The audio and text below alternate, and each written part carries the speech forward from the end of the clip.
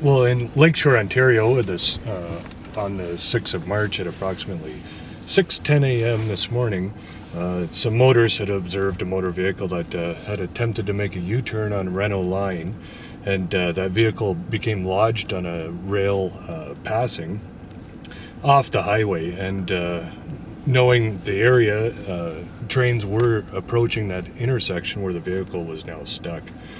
Our dispatcher quickly trying to get a hold of the Via Rail dispatch in an effort to stop that train from coming down to the location. And during that time, 2 other officers had blocked the roadway to allow any pedestrians or vehicle traffic to where a potential impact could occur.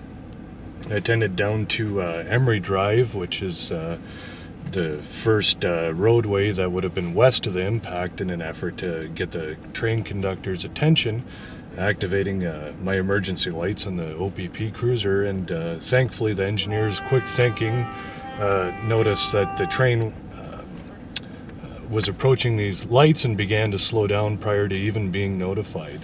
His dispatcher did get through to him, and he did successfully stop prior to the impact. Great. And as a police officer, how do you feel about potentially saving somebody's life?